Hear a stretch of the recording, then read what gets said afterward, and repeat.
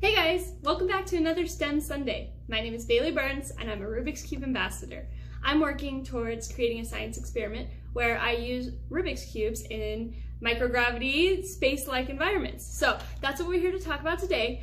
First of all, I want to give you guys an update of how things are going. I'm still training. So if you're just tuning in, I'm training to be able to solve a Rubik's Cube in under 20 seconds for a parabolic flight.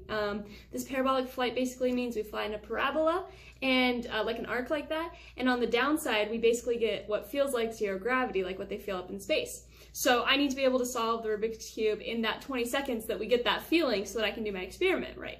It's very difficult. I did not start this process out as a speed cuber, so I've been kind of learning tips and tricks, and this week I actually had a really cool experience where Kevin Hayes, one of the best Rubik's Cube solvers I know, one of the best cubers, he took some time to analyze my solves and just give me some tips. So first of all, I wanted to share those tips with you guys because I think they were super cool. The first one, I learned about this thing called the Sledgehammer. That was really cool. That is a sneaky move, guys. It is a great way to get everything kind of lined up in just 4 easy turns. That's a real game changer for me. Right now, I'm working on implementing it in all of my solves. So it's a little awkward right now, but once I kind of get the hang of it, it's just gonna flow really nicely into my solves, and hopefully I can even knock, 1 or 2 seconds off of my time. So that was really exciting. I got a bunch of other really cool tips. If you guys are interested, he has his video up on Twitch and on YouTube and all those good things. So yeah, go check him out. It was a great opportunity. The 2 big things that I'll be doing now since that, I'm gonna be working on PLL algorithms. So if you guys know what that is, also, if you guys are good at those, let me know. Help me out, because I'm working on those PLL algorithms right now. And the other thing is that I'm going to be working on solving the cross while not looking, basically like blindfolded. So I always solve the green cross first, so I was going to do it real quick to see if I can do. So basically that means, oh gosh, I don't know if I can do this like under pressure. So I'm going to look at where all the colors, where all the cubes that I want are, and we're going to see if I can do this without looking. Okay.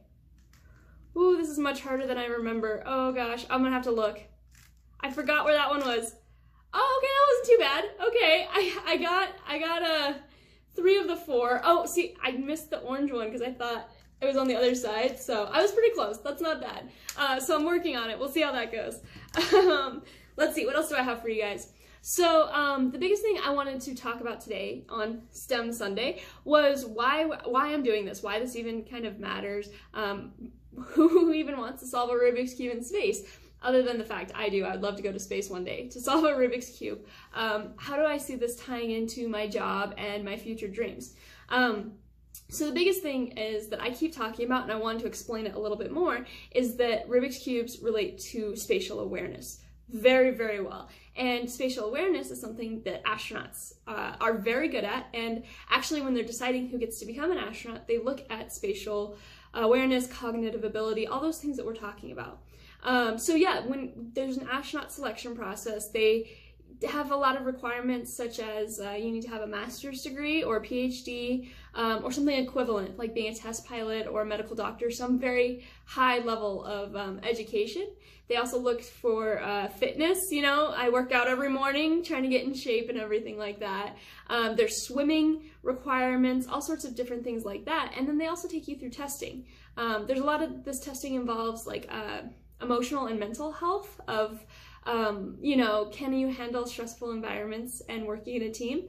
Obviously there's a physical aspect to it as well, but there is also a spatial awareness part of all this testing, and it kind of relates to how IQ testing works. But basically what we're looking at is, well, like I said, spatial awareness. Spatial awareness basically is, there's a lot of different definitions for it, so feel free to like Google it, tell me what Wikipedia says.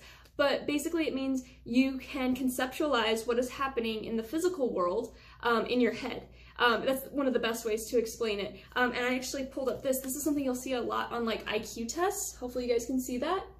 And so you have to think, okay, so if the gear's turning this way, okay, what does all that mean down here? So that's a really good example of what spatial awareness can do for you. It helps you see something and be able to piece it together in your head. It also has the rotational mechanics that Rubik's Cube, that we do so much with all these cubes. So it's a really good example. That's a question that they would ask the astronauts that hopefully I would have kind of a leg up on that question, because I can think about things in that way.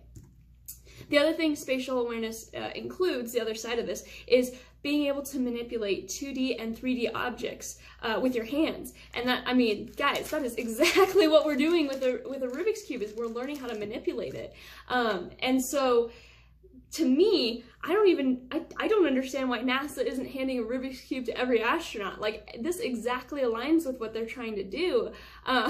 So that's exactly why I decided to try to do this experiment with a Rubik's Cube in a space-like environment, because I do see a great benefit between the two. So now people are like, okay, that's really cool that they're looking for this, Bailey, for astronauts. Why does this even, like, why are they even looking for this, you know? Well, I wanted to give you guys some examples. So the first thing is that, like, when it comes to space, I'm gonna say something you guys all know. There's no gravity, you know? Everything just kind of floats away and stuff like that. So what this helps with, this 3D spatial awareness, not only does it help with this, like, in front of you, thinking about this, but it helps you conceptualize where you are in the world and how the world is interacting with you. So that's a huge thing when you're floating around and you're not used to there being no gravity, and you throw a tool over here or something like that. You have to be able to conceptualize where things are going to be in space. And I'm not talking like outer space, I'm talking about like space around you.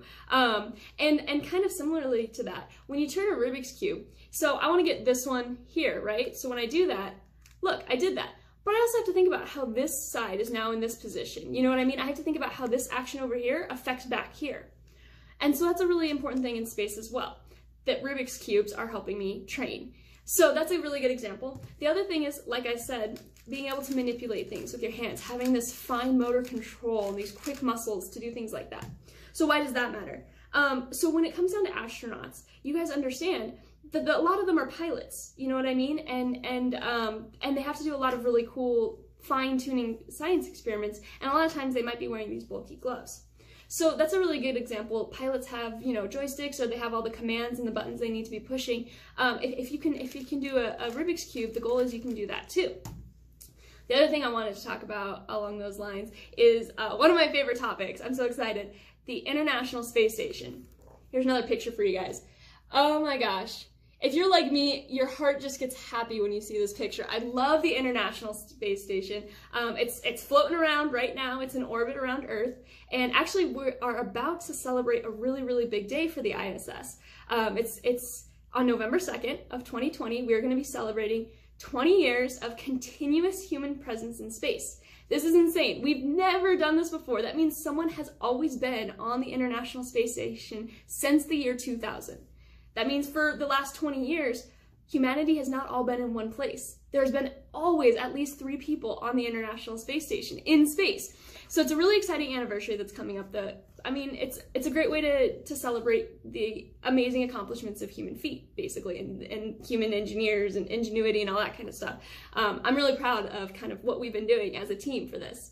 But specifically on the International Space Station, there's this really cool component. I'm excited to share it with you guys. International Space Station obviously is international. Now the modules that we see, these are where the astronauts are living and working over here. You can see that. They all come from different countries. We have NASA, part of the USA, and Russia both contributed the major components. We also have kind of smaller hubs, modules that were given to us, given to the ISS from JAXA in Japan and ESA, the European Space Agency. So when we say this is an international space station, it really is. And that's another thing I love about it is, despite what's going down on the ground, on Earth, all these tensions and stuff that we're having, we're still working together up in space to have amazing things happen. Now, what I want to talk to you about is actually from Canada. This is it. This is the Canadian arm. I don't know if you can see it. I think it says Canada on it. Where does it say Canada? Right there. It's upside down. This is the Canadian arm, and they created it for the International Space Station, and in efforts to be part of this international process. And this thing, guys, it's a robotic arm, and it is amazing. It's a really interesting concept that the 2 sides of the arm can actually move independently. You can detach either side, which means it can actually walk across, kind of like a, let's pretend like this is the arm. It will detach this side and flip over, and then when this side detaches again, this side will flip over, and so it can walk along the space station. And it's an absolutely amazing tool, and they use it a lot for like cargo shipments that come up with like food for the astronaut or science experiments. They have storage for that, so the arm can pick it up and put it in storage. The other thing they use it for is actually for humans. Astronauts can take a little ride. I hope you guys can see that, right? That astronaut right there. What they do is they attach to the arm, and then they can stabilize when they are fixing things on the ISS or doing other science experiments during their spacewalks. And that's really cool because when all of this is going down, someone has to be controlling the arm. Someone has to make sure the arm knows what it's doing and doing it correctly. Well, think about it. Being able to control a robotic arm like that, especially if there's a human life on the other side of it, it takes a lot of spatial awareness. It takes a lot of cognitive ability and fine-tuned muscle control. So that's what I'm trying to say, guys, is everything we're doing here in this little cube applies to the bigger world, and not even the world, into space, which is absolutely amazing. All right, guys, that's all I have for you for STEM Sunday. This month we talked about what spatial awareness is, how the Rubik's Cube helps train it, and what that means for the astronauts up in space right now.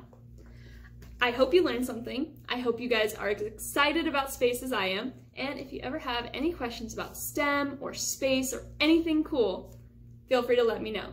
And remember, it's an adventure with every turn.